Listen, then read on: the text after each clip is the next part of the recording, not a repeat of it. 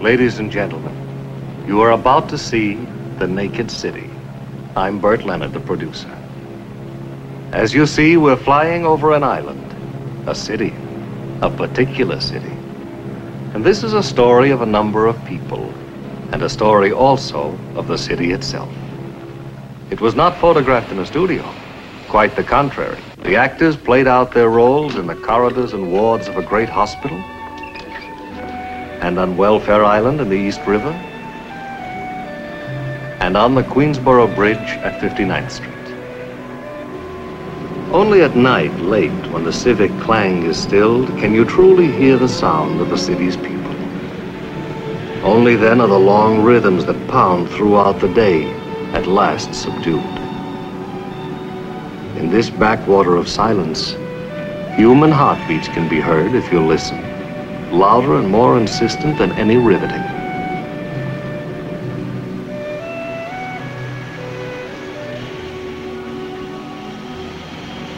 And every emotion is raw, exposed by the surgery of night. Fear becomes more fearsome. Desperation even more desperate.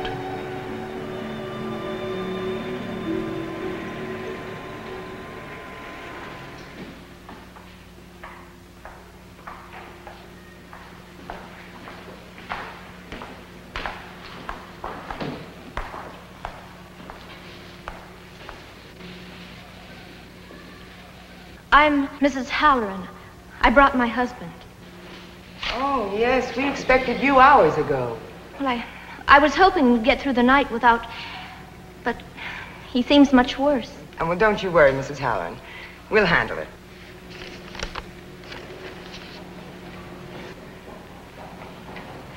Jim. Jim? All right, come with me. I know you're in good hands now. Just be honest with the doctors, darling.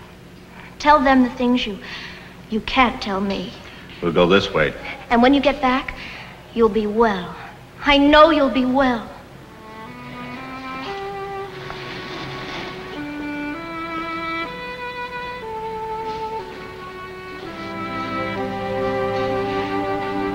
Have I done the right thing?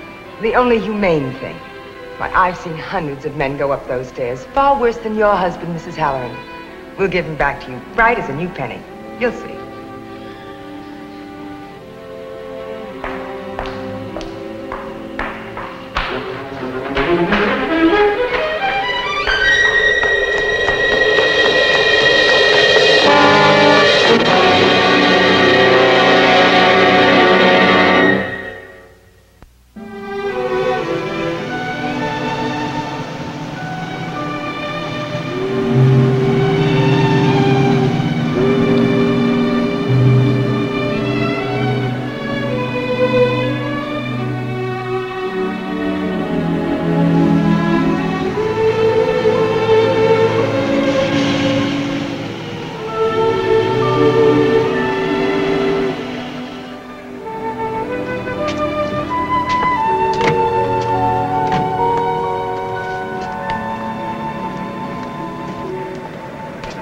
Even pretending is too much to ask of anyone.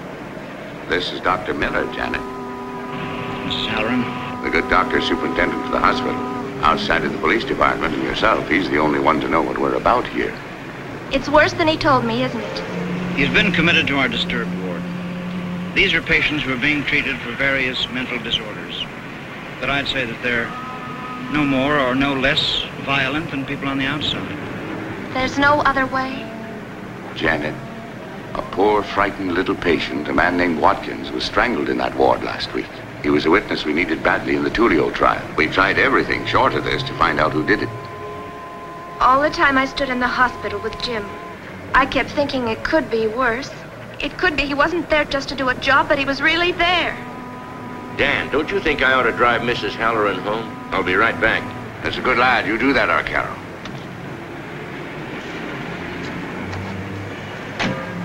Don't worry, Janet. Dan won't be leaving Welfare Island till he brings that boy of yours home again.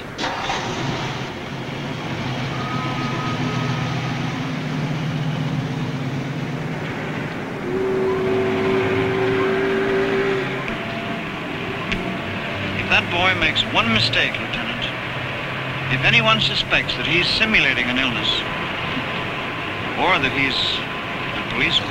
I know.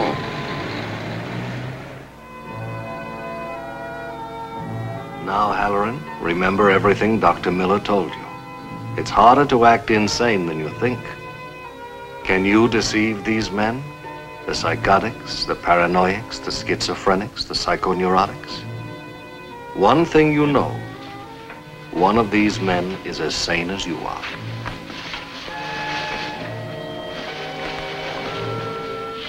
Manic depressive. Time to sleep.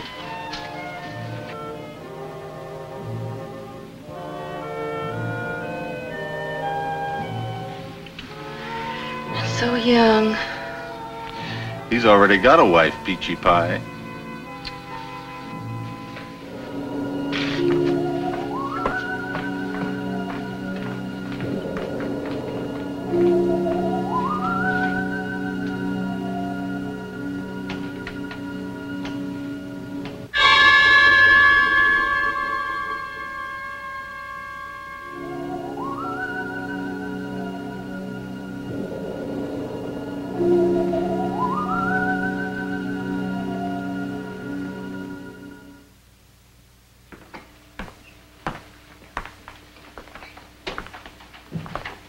Would you like to try to sit down this morning, Mr. Brickwell?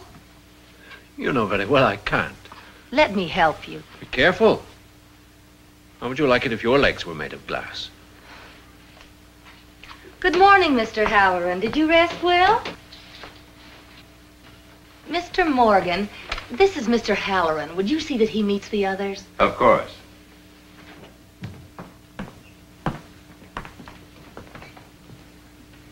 Mr. Halloran, do you think that you belong here? Well, I don't care. Let me give you some good advice, my friend. Humor anyone here that you think is acting strangely. Just don't humor yourself. Now that's Greer. He likes to punch people. They bring a bag in every day at 3, and he punches it for an hour or so. And there's Romaine. He'll take the fillings out of your teeth if you don't watch him. Pure klepto.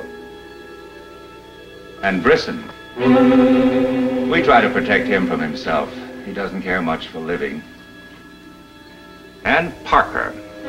We don't like Parker. He's a bully. Stay away from him. You're wondering about me. I'm about ready to leave the hospital. I'm well again. You see, whenever I feel myself slipping, I simply commit myself until I'm better. My partners carry on while I come here for help. You see, I have a law firm.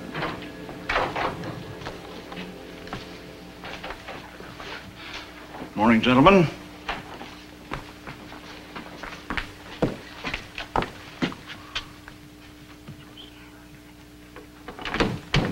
Mr. Halloran. Halloran, come on, up. In there.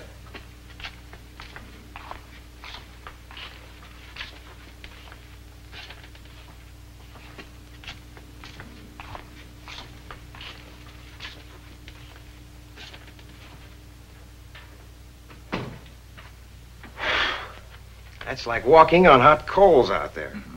Come in. Sit down. Relax a minute. Thanks. At least we got you in here successfully. Nobody suspects you're anything but the real thing. Well, thank you. Well, Doctor, I've got to find out which one of those men out there has the physical strength to have strangled Watkins. Are you ready for that now? Yeah, I think so. Well, all right. But remember, when you go into a manic stage, that is into a high, you're going to be meeting the others on their own terms. You're liable to make mistakes, so be careful. Well, let's get at it. Oh, the bed we assigned you is the same one in which Watkins was killed. Oh, and incidentally, I'm instructing Miss Kaufman to take you off the nighttime medication. I'll tell her we'll try you on normal sleep. There's a man out there named Morgan. I don't remember anything in his record about his being a lawyer. He's not. Oh? Not anymore. He was once. A brilliant defense attorney. His wife left him for another man. He thinks he killed her.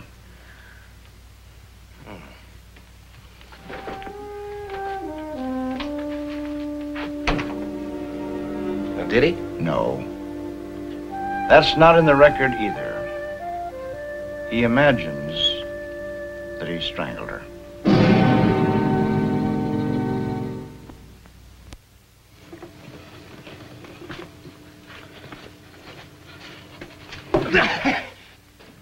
I'm the strongest man in the world. I can crush steel. I've been watching you. You're not so much. The strongest! Mr. Halloran, it would be better for all concerned if you said that you were the strongest except for one man. Who? Me.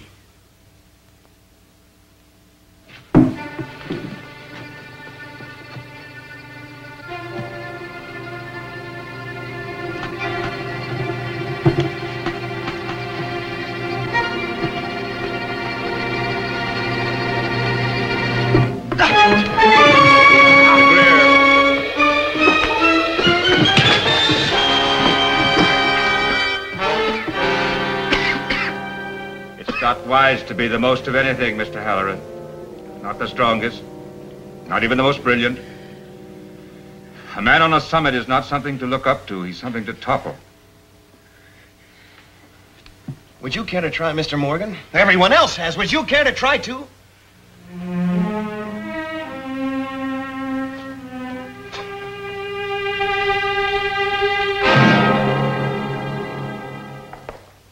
Dr. Nelson, 348.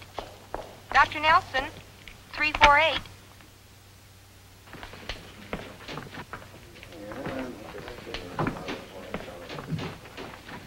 Probably in the dormitory. I'll get him.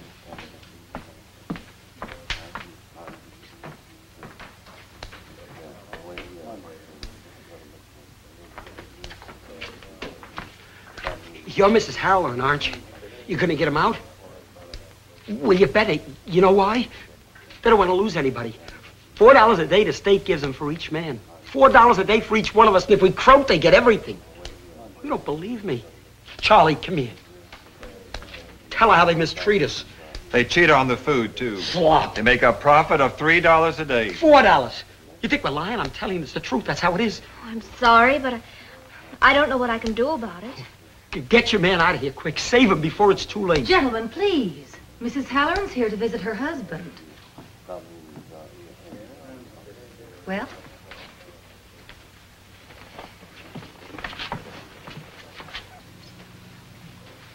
Debbie's fine. She's been eating her vegetables. Well, I want her to be strong. You know, I'm strong. Darling, we're getting along fine. You mustn't worry about us. Have I been sick? Yes. How could I be sick? I'm strong. Now, all of you, you tell her how strong I am.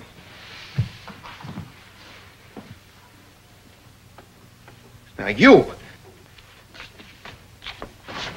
you tell her how strong I am. Mr. Hanson! You mess with me once more, Sonny. You tell her how strong I am. Say goodbye to your wife. Like a nice boy. They won't believe me. I keep telling them, but they won't believe me. I'll see you next week.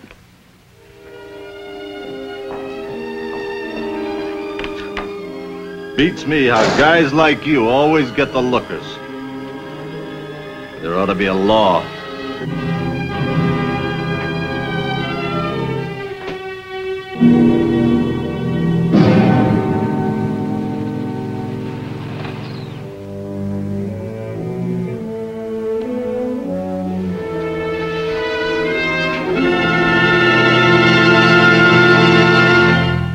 It says in there, Detective Halloran.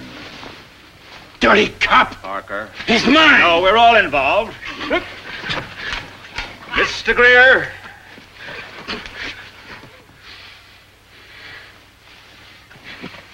Is it true? Is this true? I thought you were one of us. I tried to be kind to you, to make you understand how it is. He's a spy. We'll never get out now. Let me have him. Let me have him. Oh, wait. Don't just push a cop around. Not unless you want to get pushed back. I got too many buddies. You take this, Brickwell. You want to know he's a cop? You know. Me, I don't know. He has a right to speak. So why don't he speak? Look, there was a man. Jeremy Watkins, you remember him? Yes. Well, this was his bed. Last week he was murdered in his sleep. Just before he was to be released. Just after he'd regained his senses. But we told them we know nothing. Maybe you don't understand why he was put in here in the first place. He was put in here because he'd witnessed a gang killing. Yes, it shocked him right out of his senses. Now, we needed him to testify. Now, we're not going to have hoodlums reaching into our hospitals. Do you understand the meaning of these words, Halloran? Furiosus furore, solum punitur. The madman is punished by his madness alone.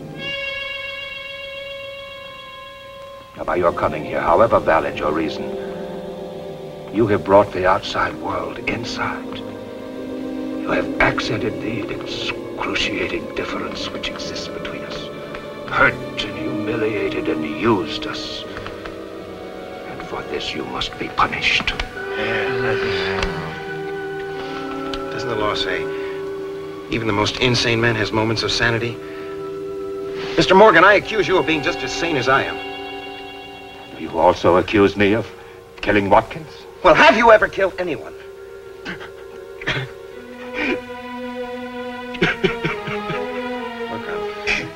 I'm sorry I had to do that. You know about my wife. Look, she's alive. You never killed her. I never killed her. Oh, no. Never killed her. Never killed her. See in the morning, the smallest children running.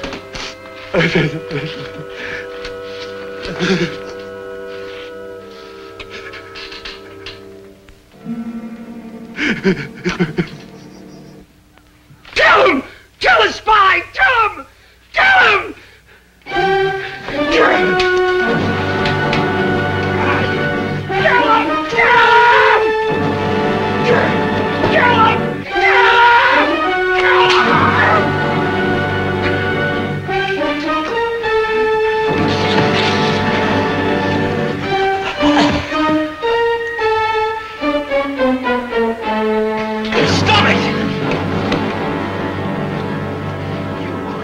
You did it. You killed Watkins.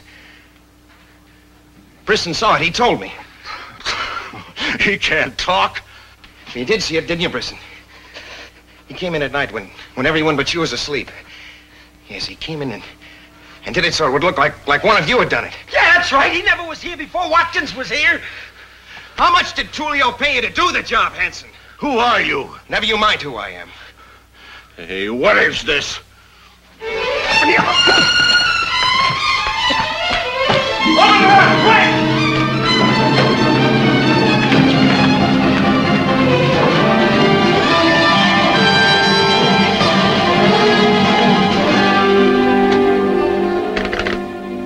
Hello. Tell Dr. Miller Detective Halloran's calling from Ward 10. Tell him to get in here fast.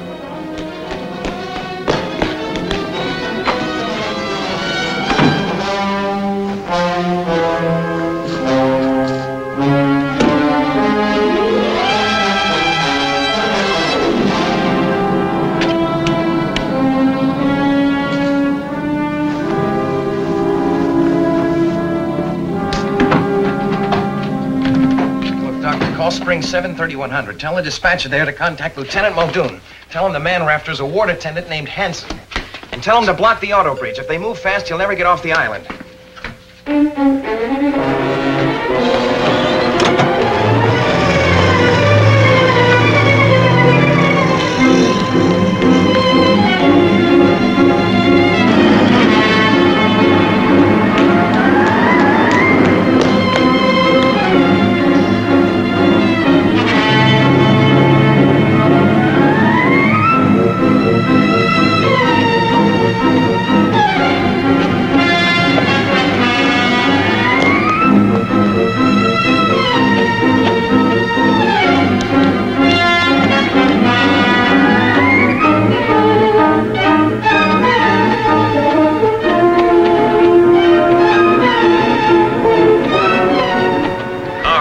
536, signal 30 on Welfare Island. Cars 221 and 906 report to 536 on Welfare Island. This is 536.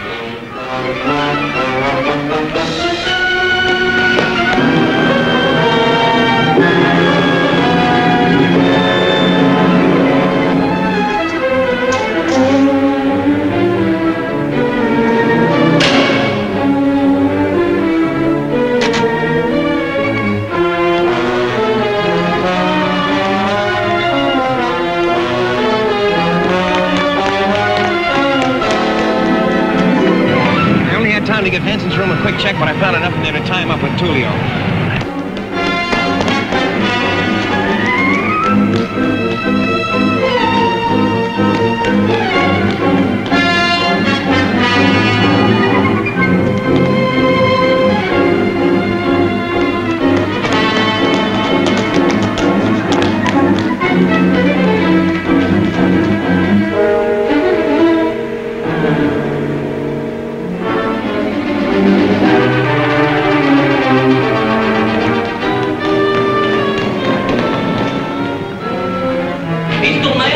Any other way up? Only the freight elevator at the back.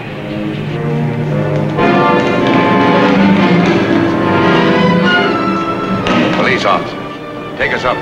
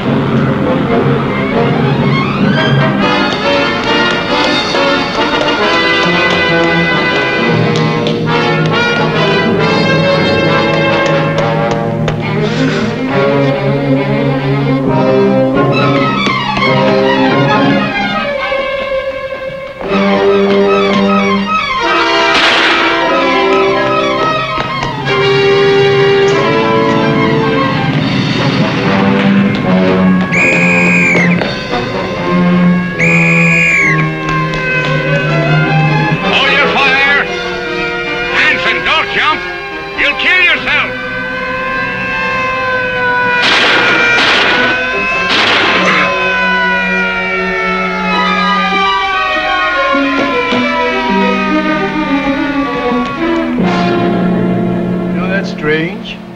I thought I saw a man fall. Herbert, I do think we have aphids on our privet hedge. Oh, impossible. They can't fly this high. And that's your Queensboro Bridge, folks. 1,182 feet across the channel span. What they call a cantilever type. Finished in 1909. Nobody, not even a man like Hanson, should have to die out here on a morning like this. You know, sir, this may sound funny, but down there in that ward, people stick together. I know they're sick and need help, but somehow they seem to be helping each other, too. Well, I hope every one of them, Morgan, Greer, Blackwell, Crane, yes, even Parker, I hope they walk out of there someday. Walk out free and well again. You know what I mean, sir?